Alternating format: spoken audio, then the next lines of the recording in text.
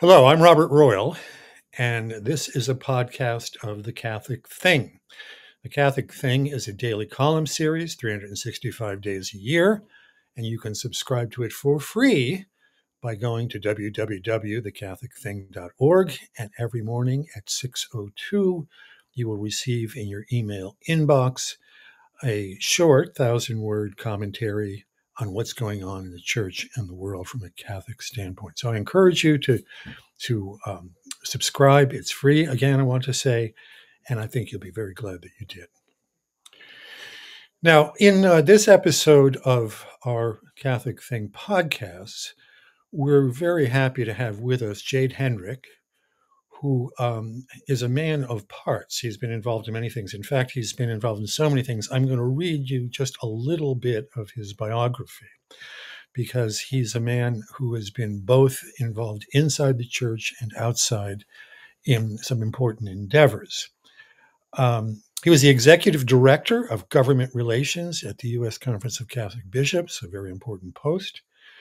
He has a licensure in theology and systematic theology from the Dominican House of Studies, and he's now the president of the Catholic Laity and Clergy for Renewal, which runs a substack that is called What We Need Now. It's quite an important substack, and that's another publication that I would encourage you to subscribe to. Jayd, we are very, very happy to have you with us today. We're going to be over in Rome soon, and then you're going to be coming over later in the month for this synod that's coming up. And when I read your essay at What We Need Now, called The Sins of the Synod, I said to myself, I've got to get Jayd on a podcast with us, because there are lots of people out there who are suspicious about what's going on in this synod. It was supposed to be one session last October. We're now having a second session, and then there are actually even going to be various study groups that are going to continue the study till at least June of next year, 2025. And so, I just to start out now with just some broad general reflections. What did you mean to convey to readers by that attractive title, "The Sins of Synodality"? Yeah, well, first, Bob, thank you for having me. I'm a big fan of the Catholic Thing. It's one of those things that I go to every day, and I'm just always impressed how every day you're able to get a new essay out, and I always find it very enriching. So thank you for your work. Yeah, the sins of the synod.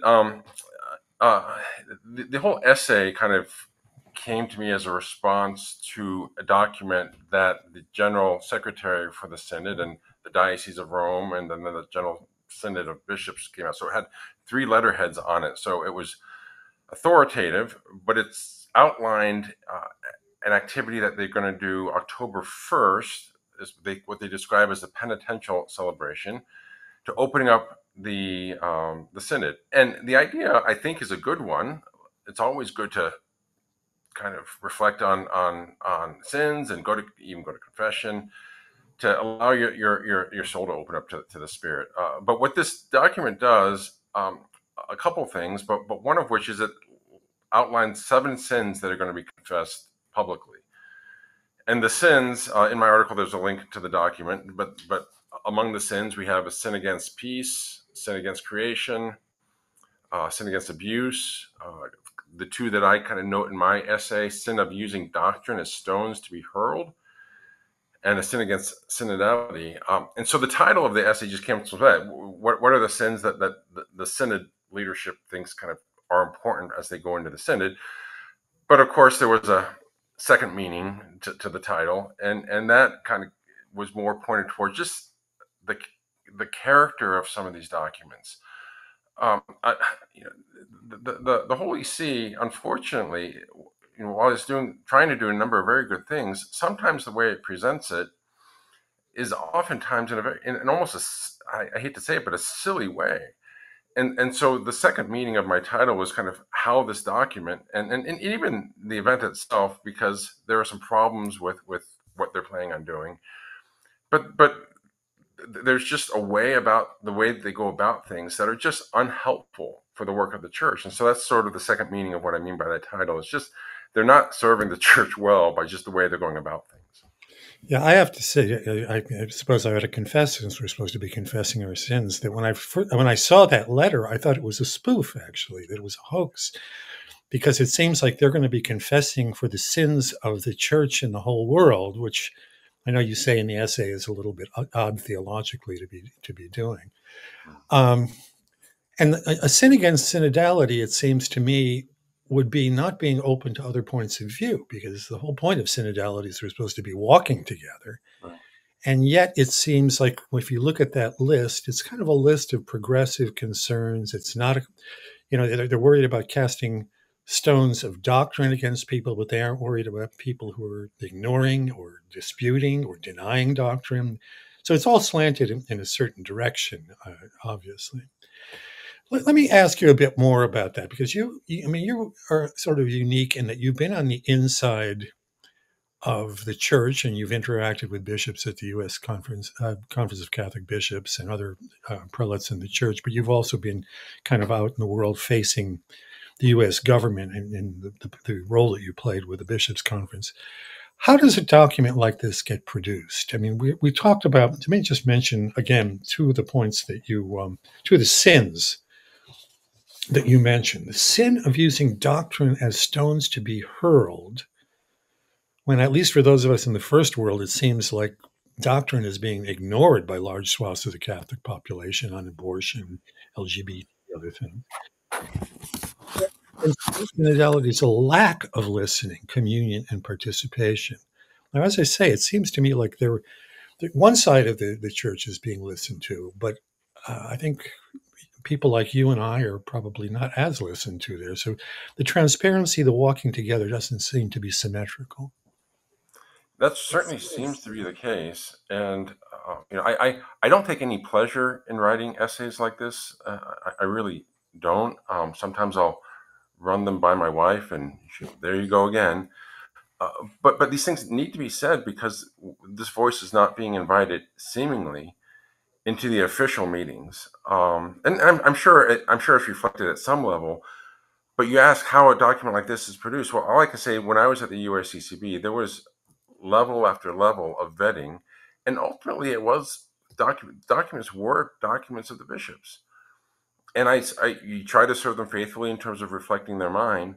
But here, this is what's so kind of discouraging for me, at least, is that a document like this could actually see the light of day. I could see this as a first draft for some staffer coming along and kind of reflecting their own instincts on things, but this would never ever see the light of day at the USCCB, and I'm grateful for that, because the leadership at the conference seems to be a little bit different than the leadership at the Vatican, and it's not so much. I mean, it's substance that concerns me, but it's also the style, and it's just done in a way that it's hard to take it seriously.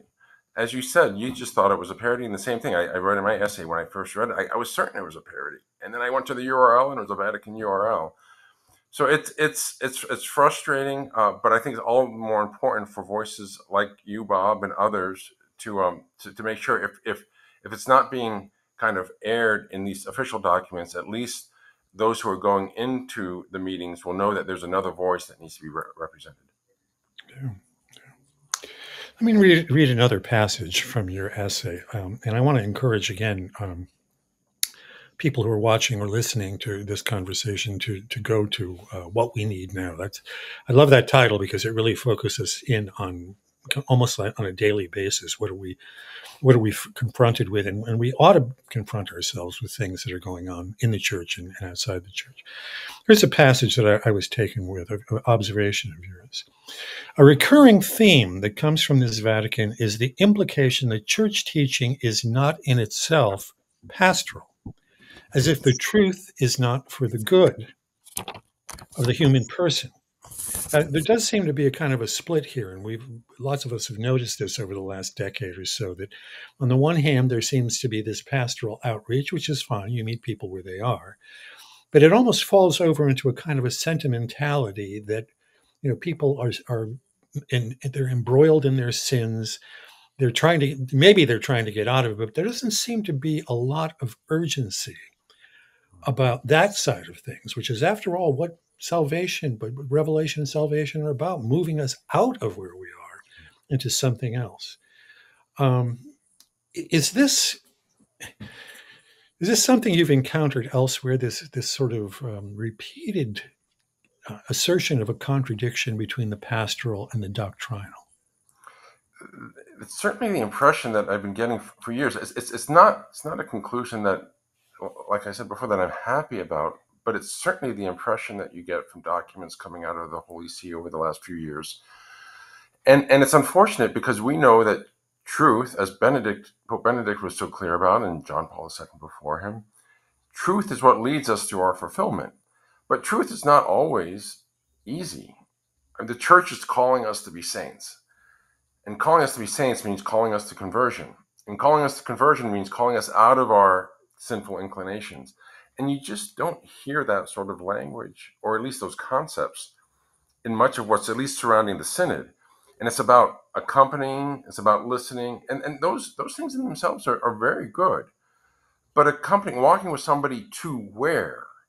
Listening to them for what purpose?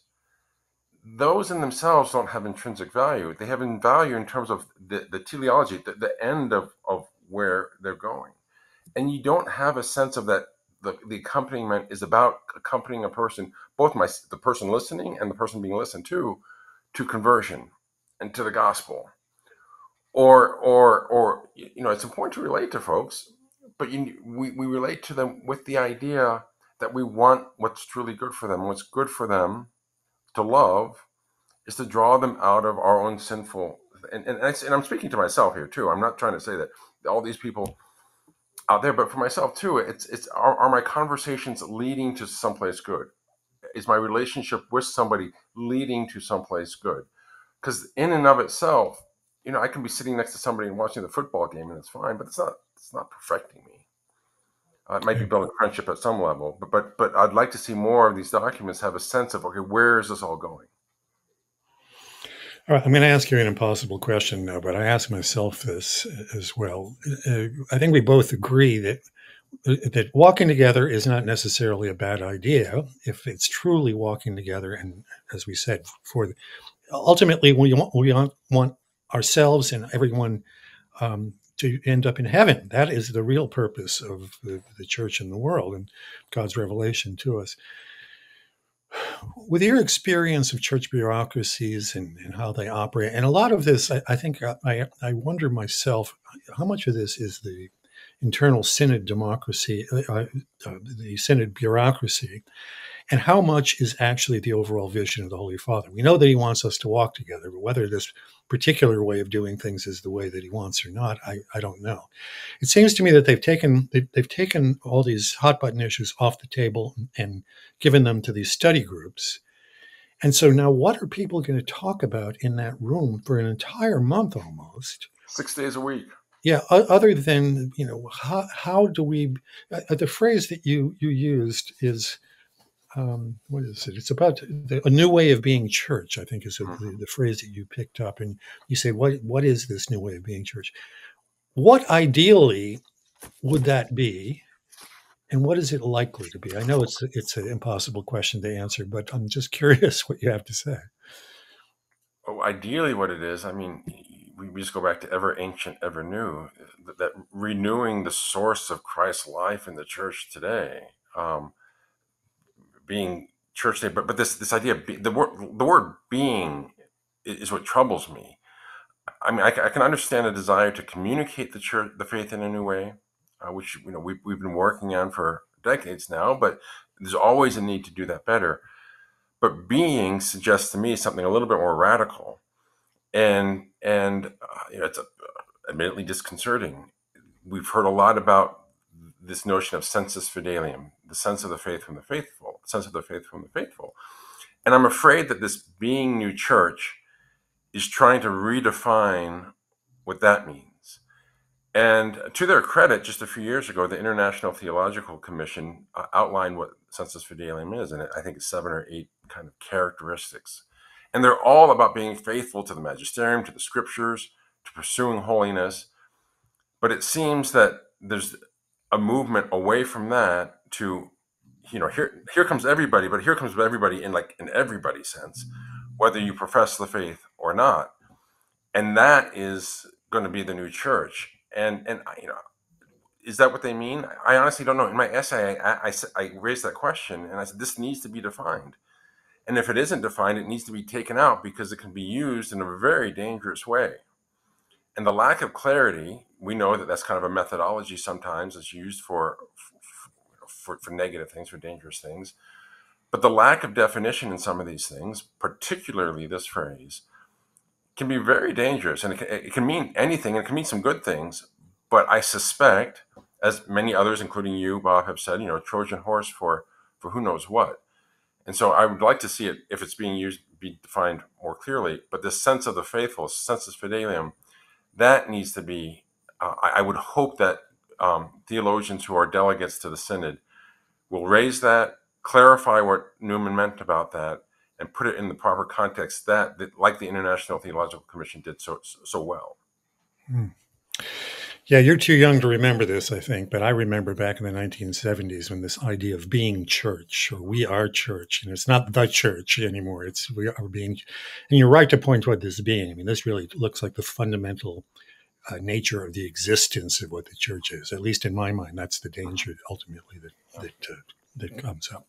Yeah. Listen, we're at the end of our time. We value brevity at the Catholic thing. So, Jayd, thank you very much. We're going to be both over in Rome in a few weeks, so maybe we can get you back when we start to see how things are shaping up then. Yeah. I encourage you yet again to look for What We Need Now that Jayd publishes periodically, and to follow him and the work of his group, and also to subscribe for the Catholic thing, which you should be already doing, but I'm going to say once again, www.thecatholicthing.org.